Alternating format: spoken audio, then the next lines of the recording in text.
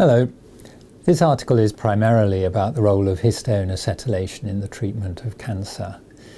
In it, we propose that recent research results, properly interpreted, have the potential to transform the way an important class of epigenetic drugs are used to treat human cancers. Now, to get across to you why we're so excited about these results, I need to give you some background. So the first thing you need to know is that histones are the primary DNA packaging proteins in humans and all other higher organisms. Second thing is that certain histone amino acids, lysines, are modified by the attachment of acetate groups. And the acetates are put on by a particular family of enzymes, the lysine acetyltransferases, and they're removed by another enzyme family, the histone deacetylases, which will abbreviate to HDACs.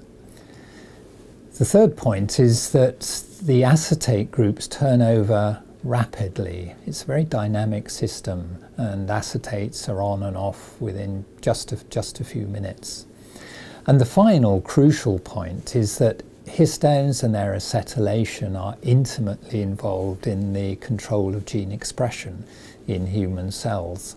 They help determine which genes are switched on in which cells and when.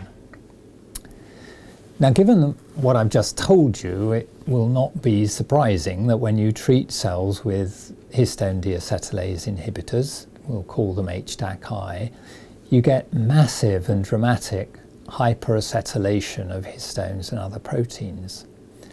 But the puzzle, the first important puzzle, is how do cells survive? Because the fact is that most human cells survive treatment with HDACi perfectly well.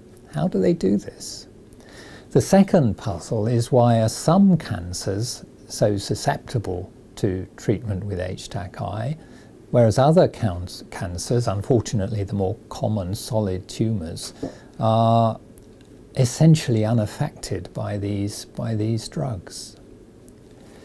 Now, we've been looking at this problem over recent years by looking in detail at the way HDACi change patterns of gene expression in human cells. We chose to look at the earliest changes in gene expression following HDACi treatment on the basis that this would represent the direct transcriptional response to HDACi-induced acetylation. So we used high-density gene expression microarrays to follow gene expression over a short time course using two clinically relevant HDAC inhibitors, valproic acid and SAHA, at concentrations that do induce global hyperacetylation even within this short timescale. Our first important observation was that we didn't see the general increase in gene expression that you might expect given the association between histone acetylation and transcription. Instead, what we saw was a very limited, tightly regulated response that was well conserved between the two inhibitors, and we saw as many genes going down as went up. We saw changes in expression of a lot of transcription factors, both up and down, as well as the upregulation of several of the master regulator genes that are involved in gene regulation during development. And we think this represents an urgent attempt to control gene expression in the face of HDACi treatment. Cytokines were downregulated, and this coincided with a slowing of cell growth. And we also saw a comprehensive downregulation of the acetyltransferase complexes and their components. And this is a very logical feedback loop. If HDAC inhibitors are upsetting the balance of acetylation, then downregulation of the acetyltransferases ought to help restore that balance.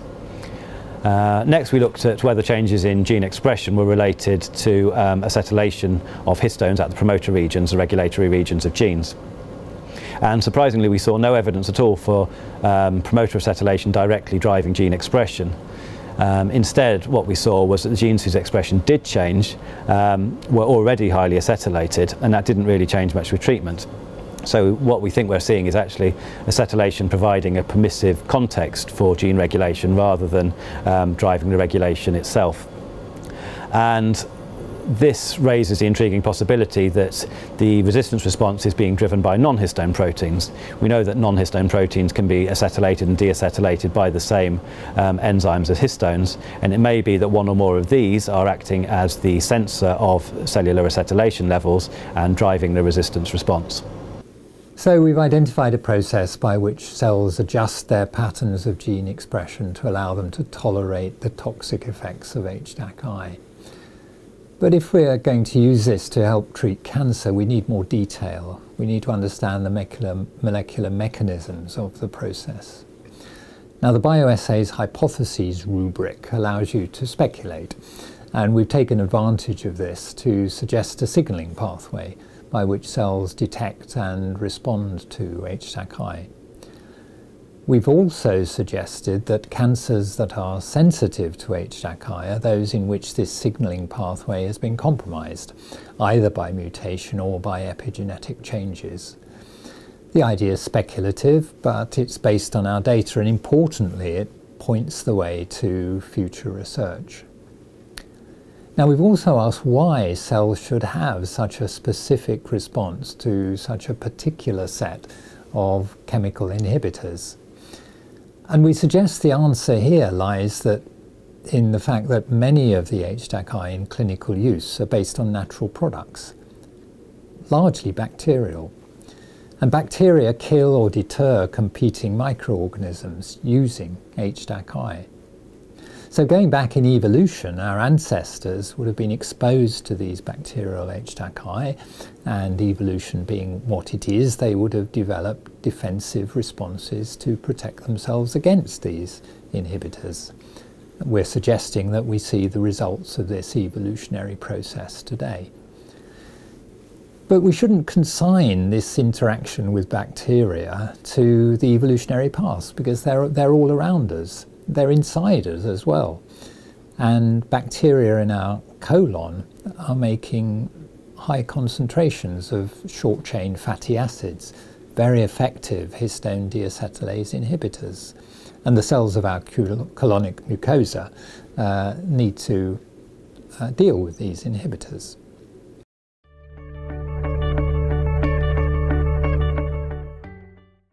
We've presented experimental evidence that our cells mount a resistance response that allows them to tolerate a particular class of anti-cancer drugs, the HDACi. We have proposed a testable mechanism by which this response might work, and we give an evolutionary justification for why it should be there at all. Our hope, of course, is that these ideas will allow us to identify cancers in which the response has been crippled by mutation, and to develop drugs that further undermine resistance. In either event, this information will help improve both the targeting and efficacy of HDACi and hopefully other epigenetic drugs.